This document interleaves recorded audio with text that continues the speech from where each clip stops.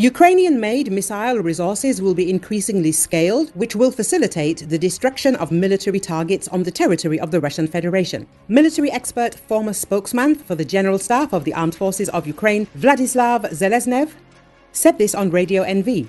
He believes that scaling up production and using the Ukrainian drone rocket Palyanytsya can be effective. The resources of the Ukrainian army are growing more and more, and this is in fact very important because while complaining about our Western partners, we need to look for internal opportunities, including through the production of our specialists who manufacture not only the Palyanytsya drone missiles or missiles for the Sapsan complex, but also Neptune-type missiles, Seleznev noted. According to him earlier, the general director of the Luch Design Bureau, Oleg Korostelev, repeatedly stated that the further we go, the more the tactical characteristics of this type of missile weapons are growing.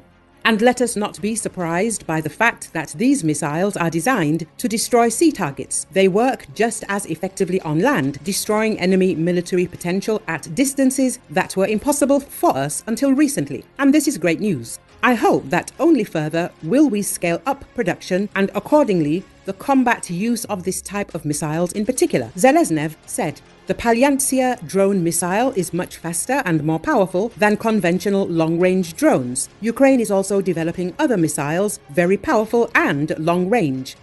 On Ukraine's Independence Day, August the 24th, the new Ukrainian drone missile Palyanitsya was used for the first time in combat. As President Volodymyr Zelenski reported, Ukraine already has products capable of flying 1,500 kilometers. In the 2.5 years of full-scale war, Russia has launched about 10,000 missiles of various types and more than 33,000 glide bombs at Ukraine. Stopping attacks on our cities can be achieved by targeting the carriers of this weaponry, Russian aircraft stationed at military airfields.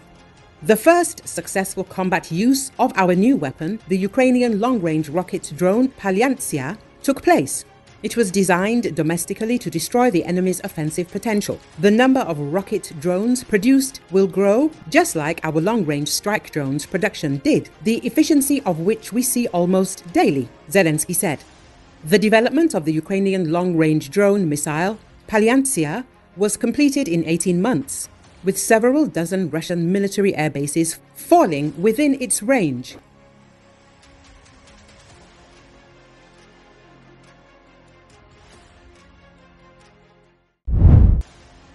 Ukrainians are determined to never live in a closed authoritarian system again. To achieve victory, they are actually targeting Russian energy infrastructure inside the country. This is stated in the Forbes article. The publication recalls that in late August, Russia sent a wave of drones to Ukraine, attacking its energy infrastructure. Last night, Ukraine struck a power plant in Moscow with drones, as well as oil depots and refineries. According to the author, Ukraine carried out these strikes to end the war and Putin's rule. Ukraine has options now because it was successful in the initial phase of this invasion, said Nico Lang, a senior fellow in the Transatlantic Defense Program at the Center for European Policy Analysis. According to media reports, Russia's oil and gas revenues amounted to $219 billion in 2020.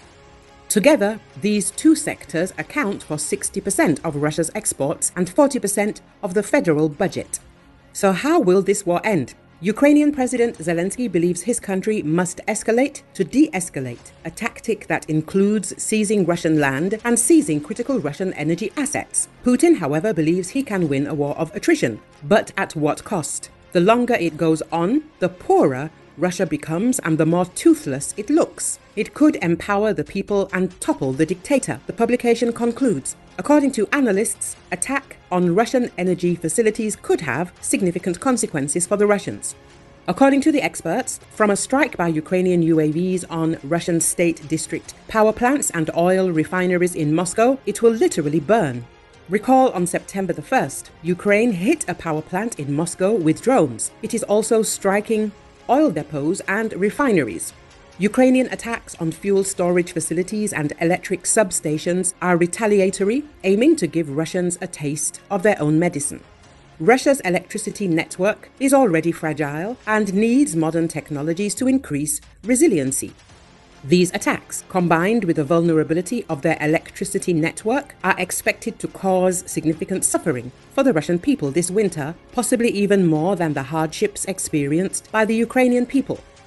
The most compelling question is whether the Russian dictatorship will survive. If Russia loses, dissatisfaction among the public and political elites could increase. Continued economic sanctions and military losses may further strain Russia, potentially creating an opportunity for political opposition or factions within the government to challenge Putin's leadership.